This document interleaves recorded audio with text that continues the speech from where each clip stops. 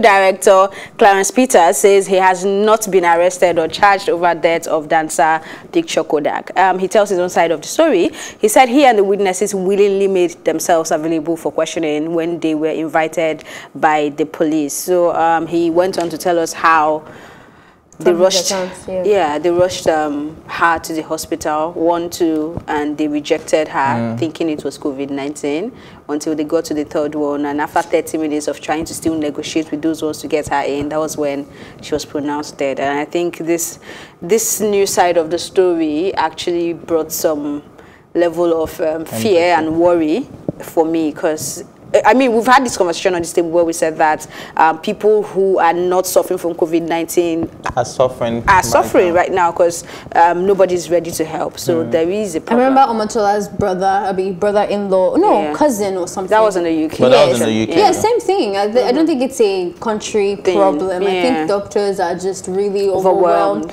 especially for the people that are not equipped for COVID-19, where they're always suspecting that could be it. But I'm just wondering, you saw, smoke come out of the chest. Why would you think? Why on earth would you think that that's COVID-19? Maybe it's a new symptom. Well, you already said it. People that are not equipped to handle COVID-19. It's really, really coupled with fear. Yeah, I mean, there's a problem. It's really sad because I know during the Ebola outbreak, after we managed to curb it, the malaria increased, the death rate of malaria patients increased, right? So the fear is, how is this going to trigger, even if we beat this disease now, how is it going to trigger other sicknesses?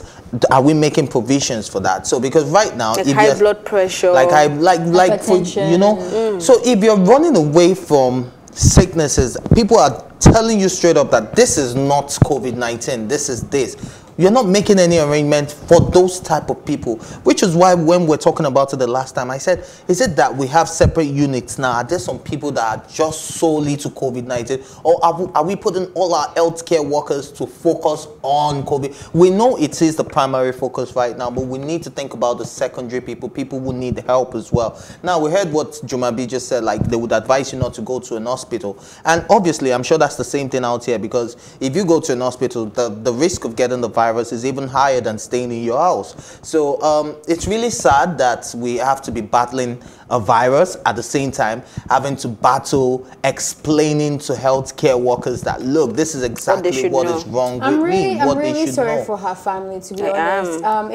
It sounds so easy to just talk, and even for him, like, I know he had to do it because the message was going around that he was arrested and trying to clear his name. But I don't want to get carried away on other things and forgetting that somebody has just died for, like, whatever reason, negligence, fear, whatever. And I think that's really sad. Like, for someone that's so young, had so much potential, trying to make a name for herself, like, think about how the family would feel about that. I feel like sometimes we're forgetting a lot of that, a lot about the sentiments. And that's why I was kind of glad that he put a paragraph into that he talked about her personality, talked about all of that type of stuff. Until I read, what's that girl from Big Brother Africa?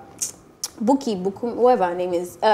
She's a comedian, sort of. Anyway. From Big Brother Africa. Yes, she has a big personality. She was in Sugar Rush. Please remind me her name. Bisola's Big Brother Nigeria. Yes, sorry. Okay. Until Bisola's post and saying that she had worked with her once, but she remembered her spirit. That was like the first time I heard about Kodak in that light, like as a human being, not about why she was dying, if somebody killed her, none about that type of stuff. So it's really, I feel like for me, it's something I have to remember, that when I'm speaking on this issue, remember the human side of it, you know. May her soul rest in peace.